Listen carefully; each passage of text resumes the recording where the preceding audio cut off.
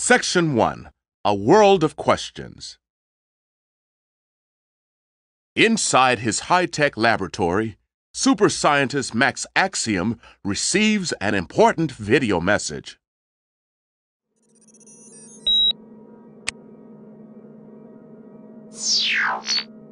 Hello, Max. Mayor Richardson here. As you know, the rainy season nears, and the city's river is expected to flood once again. To avoid another flood, we need to construct an earthen levee.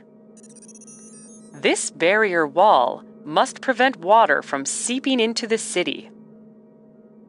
The levee must be built from local materials. We need you to study which material is the best defense from flooding. The people need your help, Max Axiom. The city is counting on you.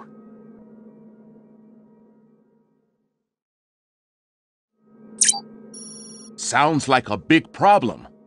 Luckily, scientists have a process for solving problems and answering questions. This process is known as the scientific method and often has a few basic steps.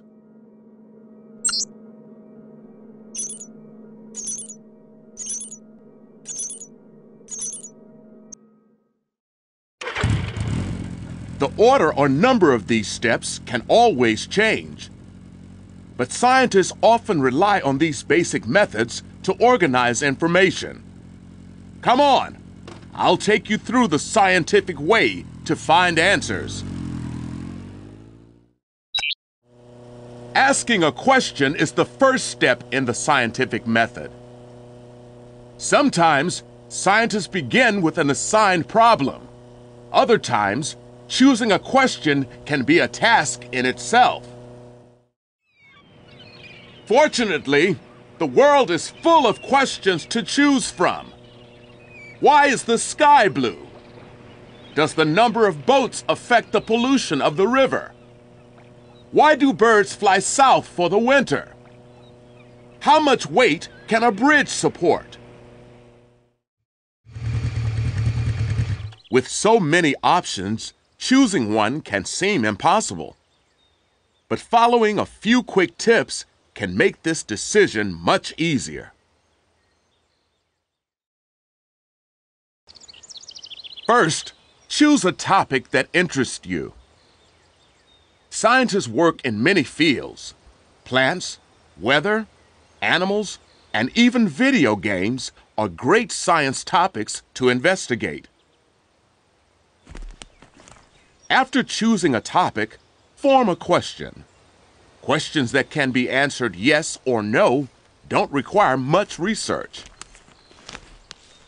Instead, form open-ended questions that can be answered with a thoughtful statement.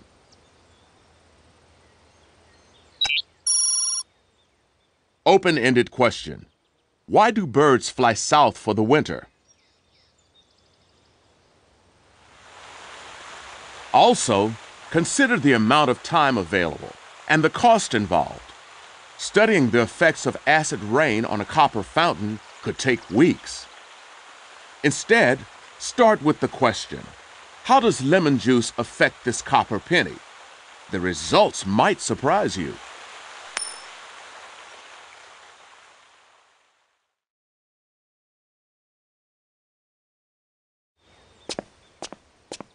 After forming a question, the next step is gathering information on the topic. The library is a great place for me to learn about levees and local materials. It has books, magazines, newspapers, the internet. And don't forget about the librarian, Max. Of course not, Mrs. Vargas. Librarians are great resources for finding the information you need. The amount of information seems overwhelming, so take notes and record the book, article, or website where you found the information. Yes, getting through the maze of information once is difficult. Finding your way back could be impossible.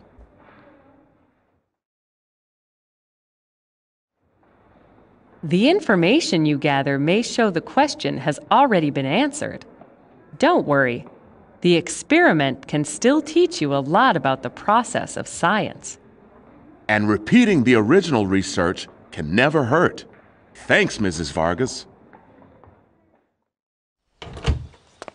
The library offers a great foundation of information, and experts can help build on that knowledge.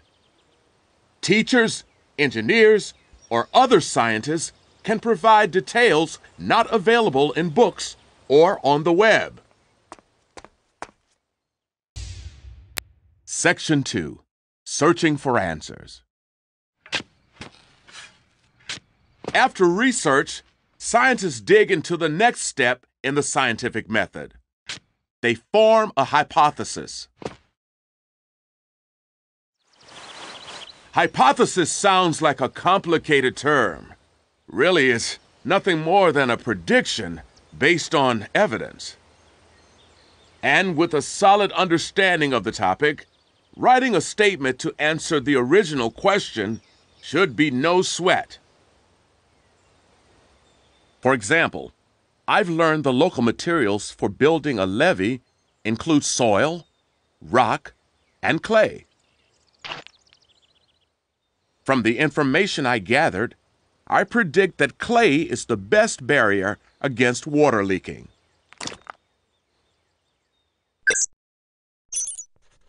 A hypothesis doesn't change during an experiment, so write it down. This record helps maintain a clear direction during the project. Hypothesis: clay will hold back more water than soil or rock. And don't worry about the hypothesis being correct. The main purpose of an experiment is to show whether the data you collect supports the hypothesis. With a solid question, information, and hypothesis, the experiment is about to really take off.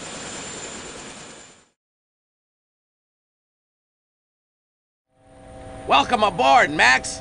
Looks like variable winds for the flight. We should arrive in 30 minutes. Thanks, Sam. That's just enough time to begin the next step. With the hypothesis, I'm ready to make a plan and design the experiment.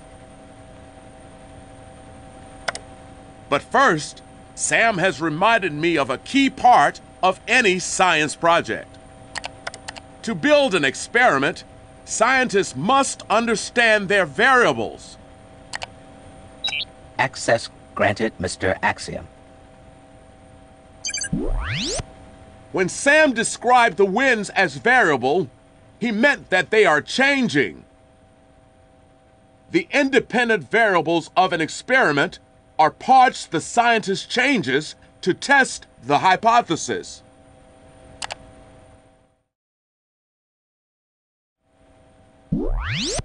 In this experiment, the materials used to build the levee are the independent variables.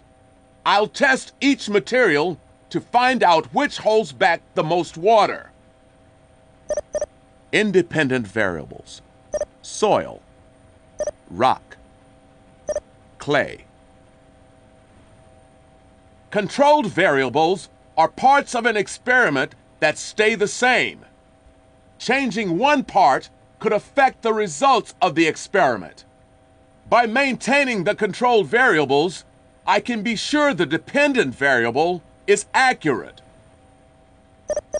Controlled variables: temperature of water, height of levee, thickness of levee, position of levee.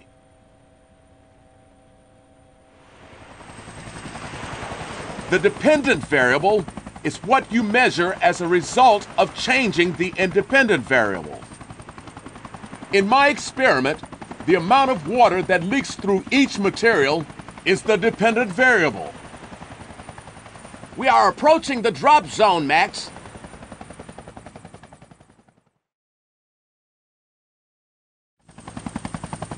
Identifying variables is only one part of setting up an experiment.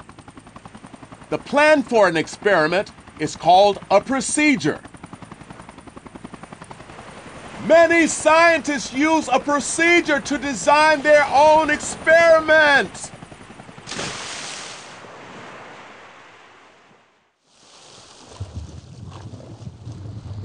Even scientists at Aquarius, the world's only undersea laboratory, use procedures to study the ocean and coral reefs.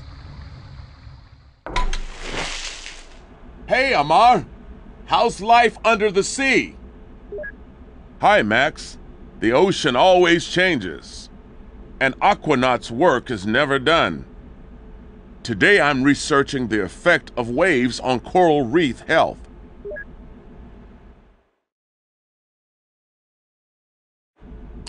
Sounds complicated. A detailed procedure must be useful in your work.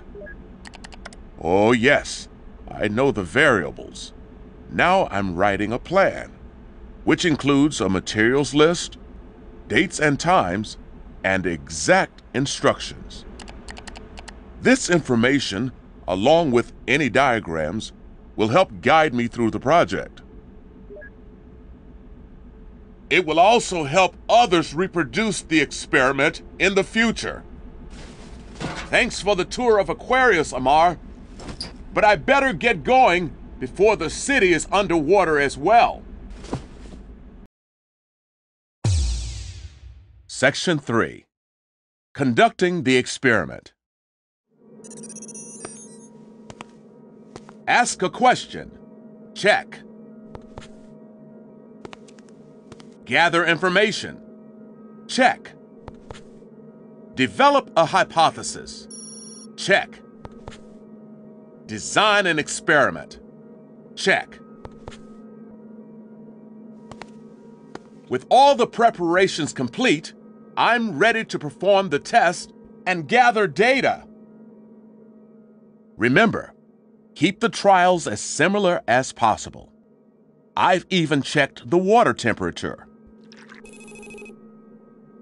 And this water will represent the city's river. Everything remains the same except for the levee material, which is the independent variable being tested.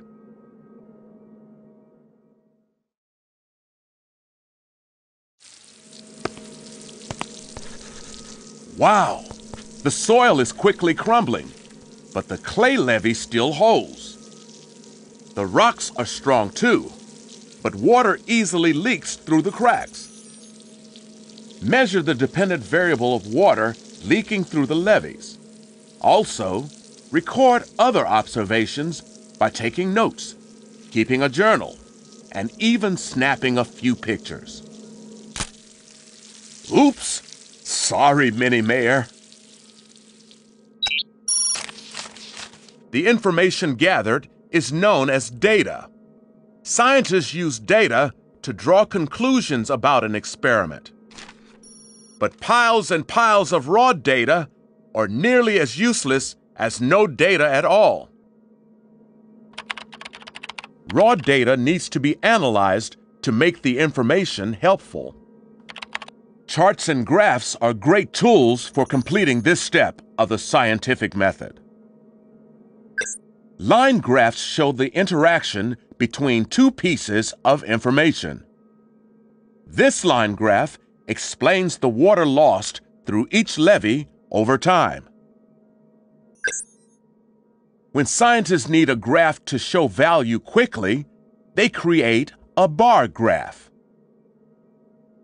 This bar graph illustrates the total water lost through each levee. Amazing!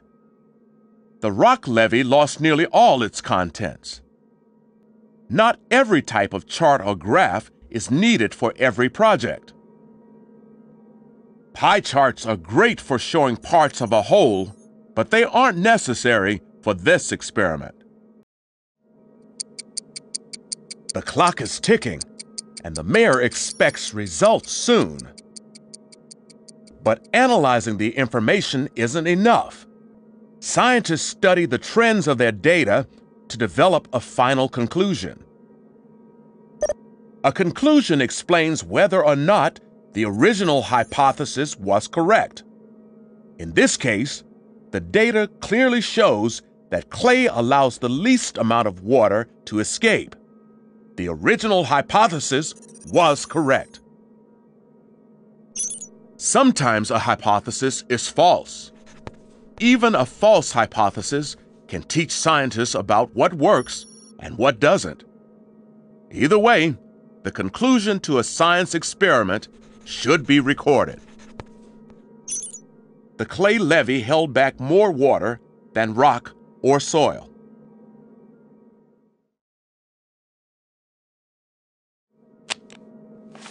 If there's time, scientists double-check the accuracy of the conclusion by repeating the experiment. The mayor, however, wants these results as soon as possible.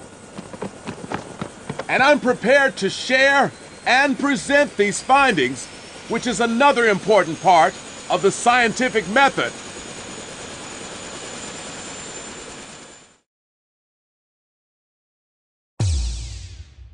Section 4. Sharing the findings.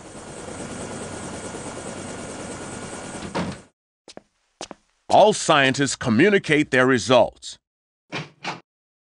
Sharing data helps people learn from the experiment and possibly repeat the test for themselves. Some scientists publish a report of their findings. A project report is a clearly written account of the experiment. Others present their report to teachers, students, or judges as part of a larger display. The rules for building a science project display aren't always the same. Most displays, however, do share a few common traits. When presenting, also be ready to answer questions from the audience. Yes, Mrs. Mayor. You've done it again, Max Axiom. But what's your secret to unraveling these mysteries? As you can see, Mrs. Mayor, the scientific method isn't a secret. It's a step-by-step plan for organizing information and solving questions about the world. Steps of the scientific method. Ask a question. Gather information. Form a hypothesis. Design an experiment. Collect data. Analyze data and draw conclusions. Communicate results. Well done. With these findings, the safety of the city can be restored. Of course, experiments don't always end when a hypothesis has been tested and the results have been shared. Scientists often perform an experiment thousands of times. They test and retest results before accepting the conclusion. The results of an experiment can also unlock another world of questions. What's a theory? A theory explains why something happens. After many experiments and observations, most scientists believe the universe began with a single, gigantic explosion. This idea is known as the Big Bang theory. Although the Big Bang cannot be proven, strong evidence makes this theory hard to argue. Although clay made the best levee, it still seeped a small amount of water. Why? Could rock and clay together provide even greater strength?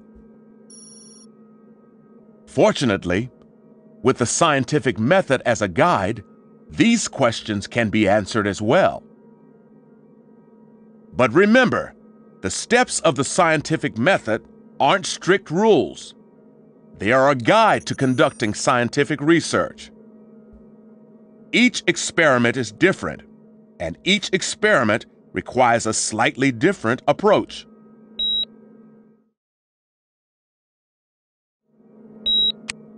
Still, the scientific method can be a place to begin any investigation. Hello, Max. Mayor Richardson here again. Looks like we have another problem on our hands. No matter how bizarre,